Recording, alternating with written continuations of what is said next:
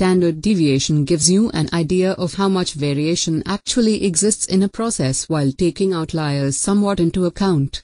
In the example of the grades from last lectures, the sample standard deviation indicates that most of the grades are going to fall within 10.33 points on either side of the average. That tells the teacher that students have a fairly wide performance on her test. If the results were an average score of 90 with a standard deviation of 3, he or she might assume that students in class were learning and retaining the knowledge as expected.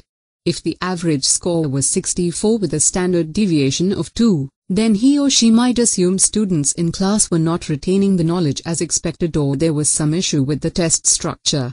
Both of these situations indicate a small variance in the way students are performing, which points to the success or problem being tied to the class, the teaching, or the test.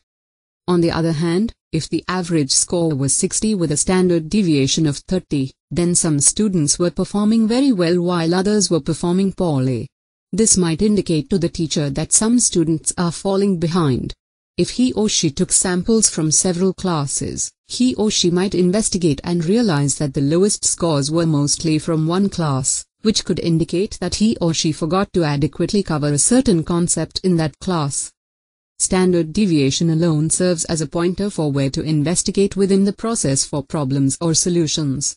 Another reason to calculate it is because it is involved in many of the other statistical processes we cover in later lectures on the Lean Six Sigma course. Standard deviation becomes an important concept in both analysis and statistical process control and often serves as the starting point for further statistical Six Sigma analysis.